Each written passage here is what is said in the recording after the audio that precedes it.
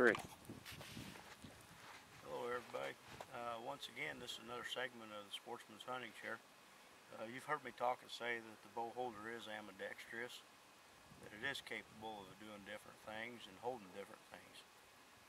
As you can see here, this is a Excalibur crossbow, and the bow holder does rotate 360 degrees.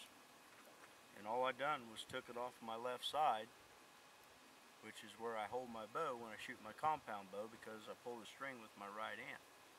But when I shoot a rifle or a gun or anything of that nature, I hold the gun and shoulder it this way. So when I'm hunting in the chair, I want the stock to be presented to my right shoulder, because that's how I'm going to put the weapon up to discharge. So everything's caught there.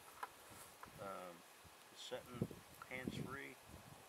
You can do your glassing, you can do your range finding on your shots, calling, whatever. You know, they work great even for turkey hunting, brush piles. There's a lot that the chair will do, and the capabilities are, the more I use it, the more I find the things that I can do with the chair. And my hunting buddy the same way. It never ceases to amaze me, the things that he comes up with. But give her a shot and see what you think. Thank you.